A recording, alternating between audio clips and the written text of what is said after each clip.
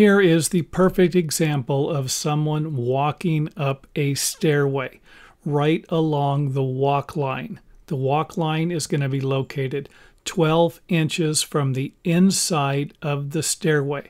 And you can see here as they turn and go up the stairway, they're staying within the 12 inches.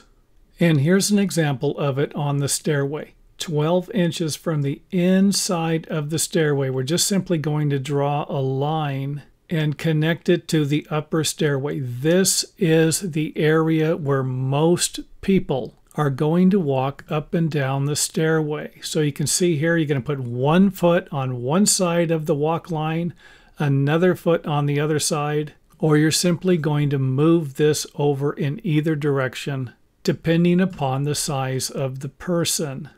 And for those of you wondering what the walk line is, it's actually something used as a reference in the building codes for designing and building stairs.